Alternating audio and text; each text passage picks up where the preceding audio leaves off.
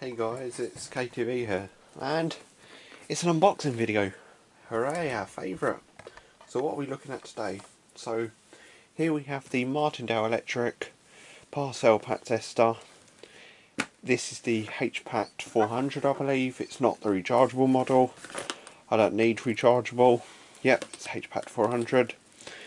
And this is a pat tester for testing electrical equipment. As you know, KTV Creations, I make a lot of electrical equipment, so I thought the investment into this would be a brilliant idea, because of obviously there's a lot of products that we know they're safe, they're wired up the correct fuse, but are they, you know, in terms of insulation resistance and all them fancy readings. So Martindale Electric is one of the most trusted brands in electrical safety testing. And this is a bit, Martindale Electric is known for providing innovative and time-saving electrical safe test solutions to electricians and service professionals, and has an outstanding reputation for customer service and support. Martindale Electric, trusted by professionals. There's the side of it. Remember, this is Hpat 400, and there's the front of it. Hopefully we should get a pass on everything, but I do want to kind of get a fail to see. So opening up the box, you can tell it's a really premium piece of kit. Wow.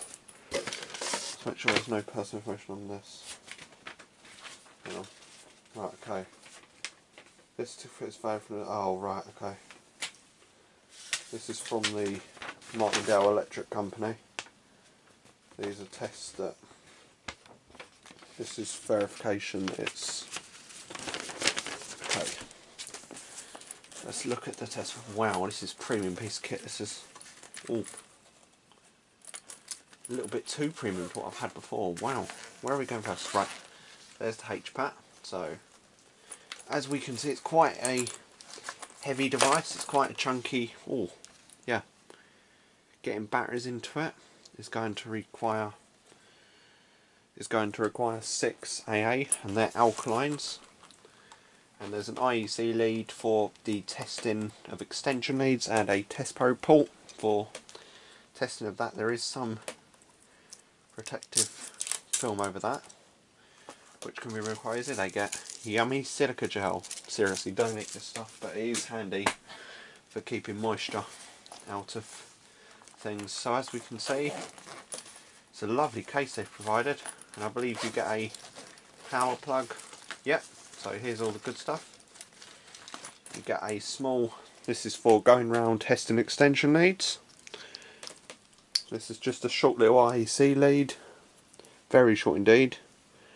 It has a 3 amp fuse in, I believe, tow well, so that's alright. You don't want to really cut the molded plug off this. I know they're not the best, but in terms of Martindale Electric, I wouldn't think twice to trust them. So you've got a carry handle, you've got your earthing test probe, which is for probing the metal device, e.g. something like a toaster. So we take this out very gently. We can undo the test probe. The way they've packaged this is premium, and it's one of them 5mm banana plugs, and it goes into it like so. In fact, actually, oh, there you go, wrong way, right. Okay. So it goes into it like that, and this one plugs into the tester. However, it's got no batteries in at the moment, so we need to, and it's got a protective layer on the screen actually, which needs to come off somehow. Yeah, there's something over the screen there. We'll leave it on for now. So you've got your plug for putting in your device you wish to pat test, and you tell it it's a class 1 appliance, class 2. Class 1's the earth, and class 2's the double insulated stuff, and the lead would be for testing extension leads and etc. So let's have a look at the other packaging, the instruction manual. And I have, before I say I have been testing in college, I've been doing this in college, so I do have an idea of what I'm doing. I've asked my electrical teacher about it as well, and he seems to be pretty happy. The batteries they're providing are made by a company called Hpat, which will be okay for now, but you know, they did say there'd be Martindale Electric's own ones, but yeah, we'll have a look. We'll see what batteries we can get, because ideally you want something. I mean, I'm sure Martindale Electric wouldn't screw up on things like that. So to lock it and unlock, you have a screwdriver. You have your 6 AA batteries in there. So we'll just use these for now.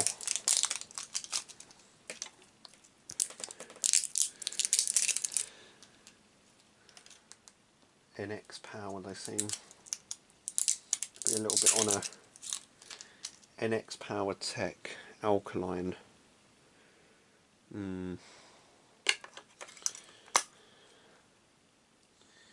Yeah, I mean, it is Martindale Electric.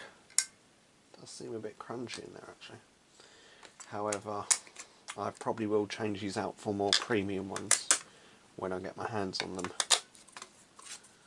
because they're obviously it's quite an important device doing what it's doing. There you go, that's locked now. So we have the machine turns on and we have select test. So it shows select test. So if I was to put in an extension in, we should have a backlight as well. There we go, that's more. So as we can see, it says select test. I'm not going to select everything, but I do know the basis of how to pat test an extension lead. However, finding one is a little bit of a... There we go. So we have a 6-gain TIFCO. So the way we would do it is you plug your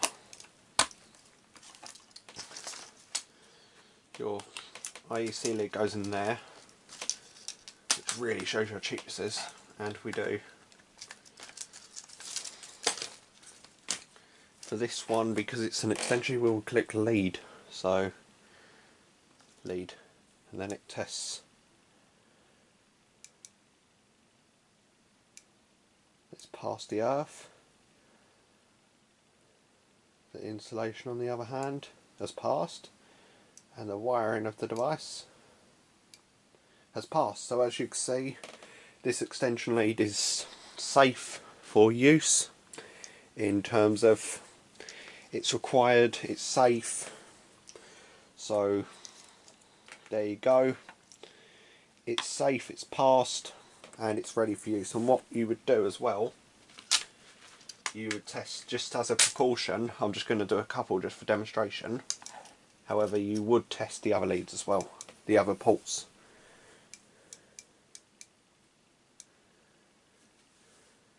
The machine is clicking away. Pass.